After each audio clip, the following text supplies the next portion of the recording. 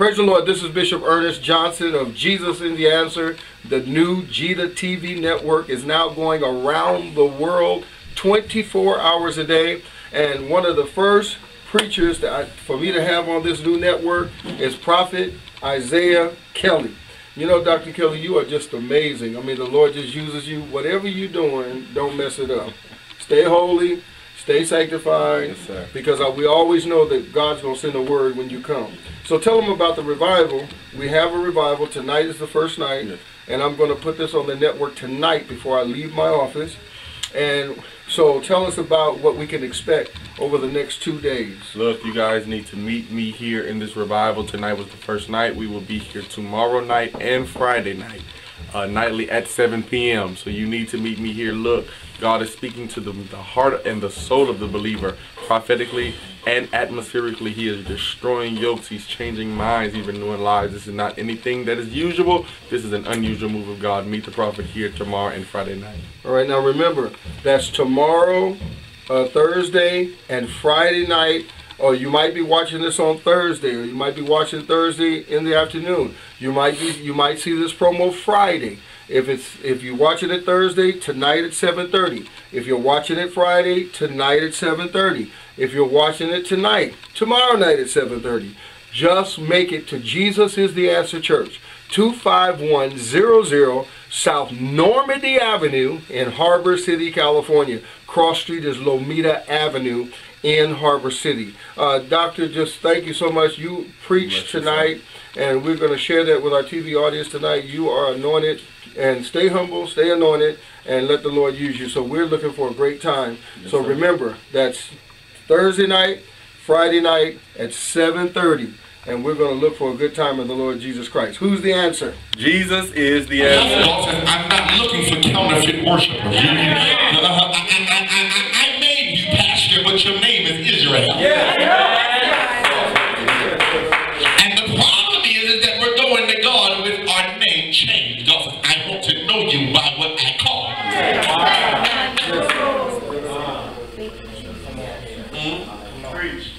He says you got to worship in the spirit and truth, for the Father is seeking such people to worship Him. You're wondering why you're just not feeling God like you used to, is because God has removed Himself from the scene and now He's looking for people. So we're looking for God and God is looking for us.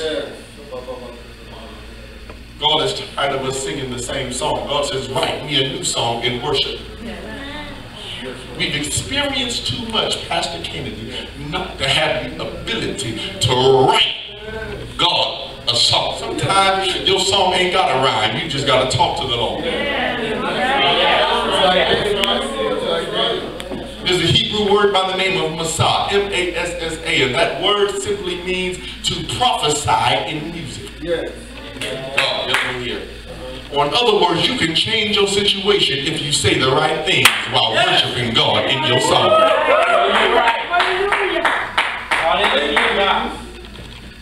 He says God is seeking such to worship Him. For God is a spirit, and they that worship Him must worship Him in spirit and in truth. God says, tell my people that are coming tonight that I'm getting ready to challenge them, and if they dare to worship me, God says, I shall change some things in the next 72 hours. Look at your neighbor one more time and just say, from now to December, you're not going to recognize who I am. This is Bishop Ernest Johnson of Jesus in the Answer.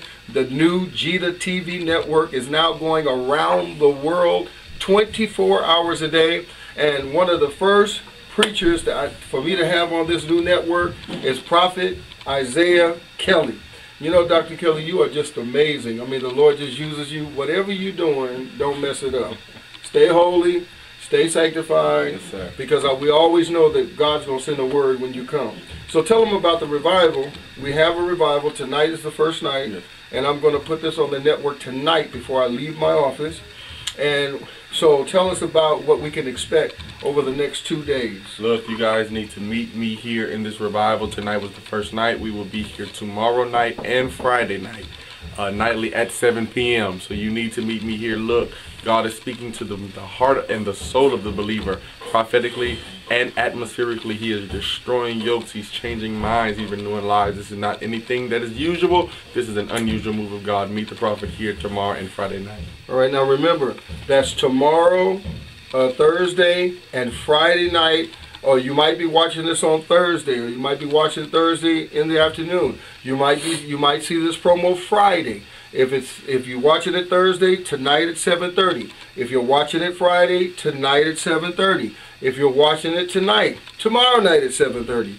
Just make it to Jesus is the Answer Church, 25100 South Normandy Avenue in Harbor City, California. Cross Street is Lomita Avenue in Harbor City. Doctor, just thank you so much. You preached tonight, and we're going to share that with our TV audience tonight. You are anointed, and stay humble, stay anointed, and let the Lord use you. So we're looking for a great time. Yes, so remember, that's Thursday night, Friday night at 7:30. And we're going to look for a good time in the Lord Jesus Christ. Who's the answer? Jesus is the answer. Praise the Lord. This is Bishop Ernest Johnson, and I have with me the renowned prophet Isaiah Kelly. And right now, I guess you're from Lancaster. That's it. Did you move back out to California? I am here now. So you're in California. Okay, so you're in Lancaster, California. By way of Maryland. By way of Baltimore, Maryland. Anyway, there's a lot of conversations. Two things I want to talk to you about right now. I kind of want to get your young perspective from it. I want you to be honest. I want you to be open. First thing, your feeling on the passing of gay marriage.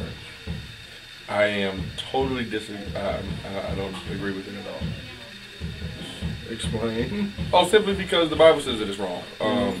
I believe that there are 3 different types of sins. I believe there are sins that are not unto death, such as like gluttony. I believe there are sins that are unto death, the 10 Commandments, and I believe that there are abominations. And it really blew my mind that there were even some pastors who were posting pictures congratulating other spiritual leaders on their marriage to same-sex marriages.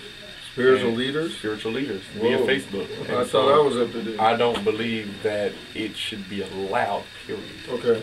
So how should the church, okay, you're going to pastor, right? Hopefully not. Okay. Yes, sir. But if you pastor a church, you open up the doors of your church, and a gay couple says, I want to get married. What do you do? Well, because we are a Christian church, then I would easily, there's still people. And so that is a belief that I do have. There's still people. We can't badger them. We just preach against the spirit that's in them. And so I would easily let them know that it is against the belief of this church to allow you to be one in unity here. Okay. So you have millions of people who are gay, who love the same sex. They're watching all over the world right now. We're not here to offend them. We're here to pray for them. We're here to hope that God will save them. But what would you say to them? I would say that I don't, and excuse me if this is a little wrong, but I don't believe that you're really in love. And I believe that you need to really psychologically evaluate yourself to make sure that you're not in a false preconceived image of what you think love is. Because it's clear and up to date that the Bible says God is love. And if God is love, then how can anything outside of him make you really be in love? And so therefore I believe that you're in strong infatuation with yourself. Because the Bible says that in the last evil days, men will become lovers of themselves, not homosexual wise, but loving who you are. And I believe that you love yourself so much that you're doing with whatever will make you happy at that moment and blaming it on love. And so I would ask you to please reevaluate yourself to make sure that something along the line did not take place to cause you to be food in your own mentality. My next question is, why is it rampant in the church? Way before all of this issue came up, it was rampant in the choirs, it was rampant in especially the Holiness Church. Why do you think that is? I believe that's so because we allow anything to go on. We're trying to keep our young people, trying to keep our membership so to a standard because of offering that we're allowing any and everything to go in the church. And when I say any and everything, I don't just mean whoever want to preach get to preach. I mean even down to where we're going to let our young people gospel rap. Well, when did somebody get filled with the Holy Ghost gospel rapping? When did they get saved? No, they didn't get saved. They're only saved because we're allowing them to do what they want to do in the church. Secular praise dancing. You know, so that spirit erupts another spirit, and by you gospel rapping, I'm attracted to what I see. By you dancing half naked, I'm now attracted to what I see, regardless of any sex. hormonal things or hormones are in the mind. Right. And so it's not necessarily that I'm liking what I see, but I'm attracted to what it is that I envision. Right. So the Bible says that they used to be called the Sodomites back in the day, and it was the Edomites back in the Bible times.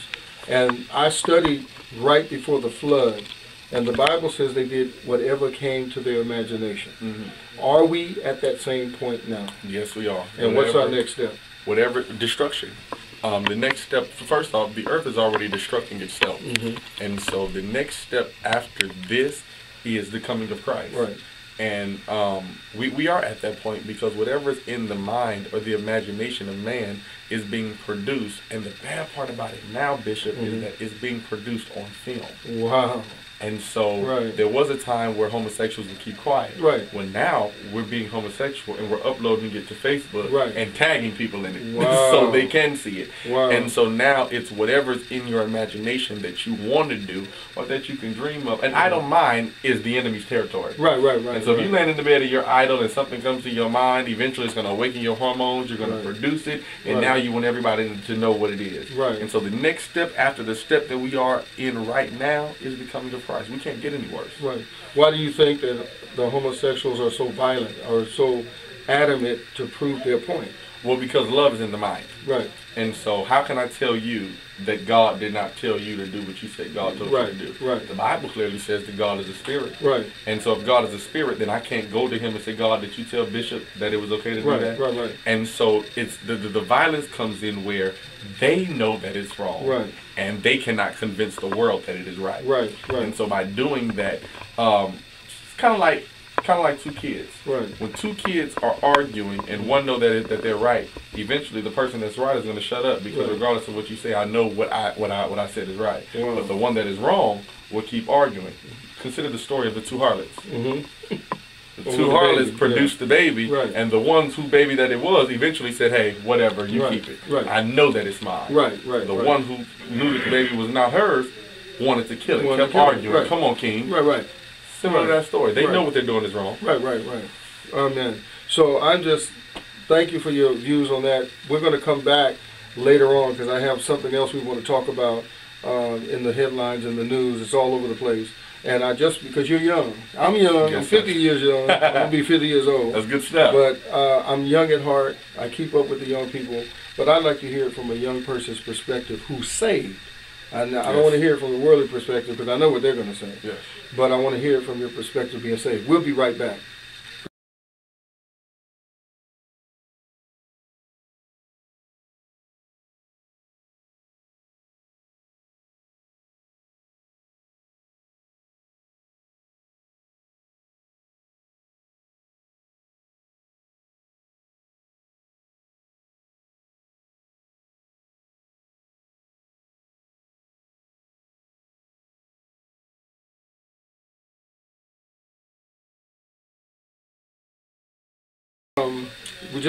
There's something going on in the news right now. It might be over with, but your thoughts on the Zimmerman trial and the murder of Trayvon Martin? Oh my God. Zimmerman is definitely guilty. 100% guilty. I reposted a video the other day, and it was a man who physically explained everything that Zimmerman said, and he gave 3 other options as to why that could have possibly been false or true. And so it's just amazing. You say that this young man was wrestling you, but he was found shot dead on his stomach. If he's bashing your head in and you pull out a gun and you shoot him, he should have fallen directly on you. Right. And there should be some blood or DNA on you and the weapon. Right. But there was no trace of anything. Right. You know that you had the gun. Right. Trayvon didn't know. Right. So then why would you engage him without pulling your weapon, or allow him to get so close to you before you pull your weapon that you tussle with him? 100% false. So we know it's false. I know it's false. That's our opinion. How do you think the system got away with that? How do you think they made this happen with this jury? Well, because the system is already corrupted. Them that don't believe in God is corrupted already. And so I believe that there are 2 reasons. One, it could have been he has people in his family lineage that are of high authority. And then the second thing is the nation is coming to an end, Bishop. Right. It's time for God to come back. Right. And so while we're looking for justice, God is saying, I'm getting ready to prepare my people to exit. Right. Right. And so I believe that everything that's happening is in God's divine plan. Right. Right. And the devil does not have the ability to kill us. Right. Right. He does have the ability to make us kill ourselves. Exactly. And so us black people, as people of African descent, we're so angry now that we're acting plumb fools in the middle of society. And what is that doing? That's murdering ourselves. We are our destruction. That's right. Not the man. Right. So my thoughts, one of the jurors came forward and did an interview. And in the juror's interview, she broke down in tears. And she cried at the fact that Trayvon Martin was dead, number one. Number two, she made the statement that he should have never got out of the car. So these are the statements of fact. Yes. So this juror made these statements of fact, yet they let him go free. Yes. And all the statements that this juror is making publicly is that this man was guilty. But because of corruption, this man has walked. So what do you think he's going to face now? What is he going to face? He's going to face a life full of torment. Right. Period. Both physically and spiritually, because God is not going to let him go free in the mind. Right. And then second of all, he's going to always feel as though that there's somebody out there that's trying to take him out. Right. But regardless of the emotionalism of the juror, you're going to get as emotional as you want to get when you're on TV. Right. But what you did in the courtroom is what mattered. My mom used to always tell me, you can get as enthusiastic as you want to get after the basketball game. Right. But it's what you do on the court that's going to make the difference. Right. So if you're asleep on the court but enthusiastic at home, what does that, benefit you? And so I believe that everybody knows how to be a great actor. Right. Right. So doesn't this prove that maybe our kids are in danger? 100%. Our children are. Our children are an endangered species that could be killed. And then, right before this thing with Zimmerman, a woman shot up in the air, Afro-American woman. 20 years. Shot up in the air and got 20 years. Yes. And it's the same thing. Yes. Very different. Very different, because he actually should have been convicted of it. Right. He killed somebody. Right. So I want you to do me a favor. There are millions of parents, millions of teenagers watching this broadcast right now. Can you say a special prayer right in that camera for America and for these young people and their families? Definitely. Father, in Jesus' name, God, only you know the solution. God, only you know the answer. You understand the fear, you understand the frustration and the aggravation. And God, you even understand the intimidation. And so, God, we're asking now that you dispatch your angels to the believers and the unbelievers and cover their children so that there will not be another CNN news broadcast, God, about something that is occurring in our society. And God, you said that the people of God had to make a standard, and we're putting up the standard of prayer, and we believe that they are covered even now, nationally and internationally, in Jesus' name. And we thank you in advance. Amen. Amen. All right, well, God bless you. Thank you so much. This is Bishop Ernest Johnson and Prophet Isaiah Kelly. Bless you. Amen. And we're going to share the messages that he's been preaching with us for 3 days, and you're going to enjoy this. All right? God bless you. And leave a comment, hit the like button, and let's hear your comments on what we've just talked about. All right, God bless.